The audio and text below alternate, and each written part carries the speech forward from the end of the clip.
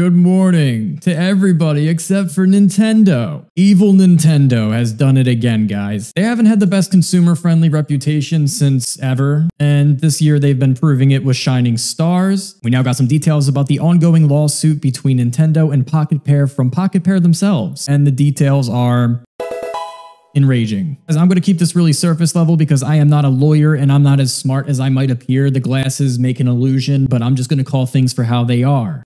The plaintiffs claim that Palworld released on January 19th, 2024. Take that date, put it in your pocket, we'll go back to that. Infringes upon the following 3 patents held by the plaintiffs and are seeking injunction against the game compensation for a portion of the damages incurred between the date of registration of the patents and the date of filing this lawsuit. Palworld released January 19th, 2024. There are 3 patents that they're suing for right here. Patent application date, July. Patent application date, February. Patent application date, March 5th. I'm no lawyer, but that's very far after the Palworld release and success. But I've heard that Pokemon and Nintendo do not lose lawsuits that they actually act on themselves. So if they engage in war, they win in war. And this is one of these cases where I just think sets a bad precedent for gaming, right? I mean, if you're going to make patents on your game after the fact that the competition has already made a fair rights, they had fair usage of any of these things because they weren't previously patents. Hold on, let me write a narrative that makes me a victim here. Follow me here. There's one right here that ends in 91. Every time I search the patent that ends in 17, it just goes up to 91B1 and B2, and they seem very similar. From what I've been reading, it almost seems like one of them is for battling and the act of like catching and progressing because you are owning and have a monster. You have a device that you throw, it has 3 turns. You can do things to add or hedge your odds into catching said monster, like deteriorating its health and putting status effects on it. One's for battling Pokemon and the other one's for catching them and how you go about catching them. The final is Ride Around Field with Pokemon Rides, which is a lot of this is based off of Pokemon Arceus, I've noticed. There's a link to Pokemon Arceus' trailer where they are riding on Pokemon. The play character is allowed to release a fighting character who fight toward the direction of the basis of a third operation. So yeah, that's basically releasing and battling Pokemon.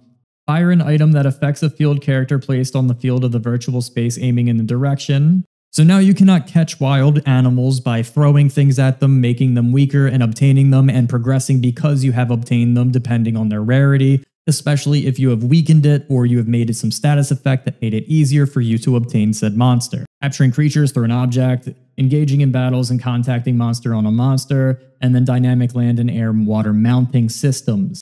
If all 3 of these infringements land, it's going to run them about $66,000. They're essentially getting sued for 3 Honda Civics. But what it does to the game's future is most important. You won't be able to capture, battle, or fly, mount, or ride any pals. They will need to find a valid workaround that doesn't reflect anything that is Pokemon, and it's going to take some time, effort, money, energy, and most of all, a huge open mind from the fans of Palworld that already got used to the current systems in play. They're going to have to make a massive overhaul to their game that's going to change everything. And I predicted it correctly that they were not going to go after Palworld for like looking like Vulpix or like Eevee or whatever. They went after them for very high level things that could absolutely devastate the game. Because at the end of the day, if you thought that this looks like Meowth, all they could do is make that Pokemon that's bipedal now walk on all 4s, change the color, and then just move on. But to change the core structure of the game, that is a devastating blow, way more than 3 Honda Civics. So this is really easy for me to say, I'm not going to play the new Pokemon ZA or whatever it is, because Pokemon should be doing better, right? Let's be honest.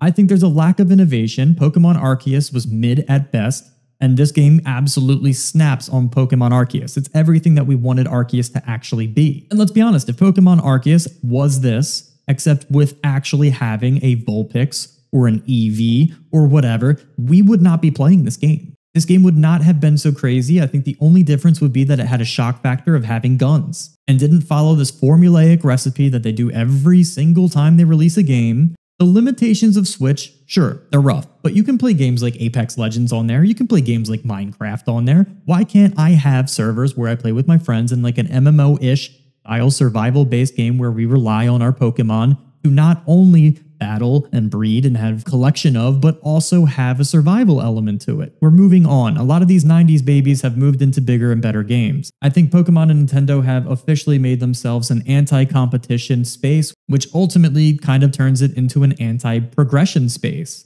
If you don't have competition, you're not going to be able to move forward, right? I personally don't think Palworld is a carbon copy of Pokemon at all. I don't think Pokemon's ever made a game where the objective has anything relatively close to what they're doing in Palworld. Let me know how you feel about this inside of the comments. Am I overreacting? Is this completely ridiculous? Have a great week.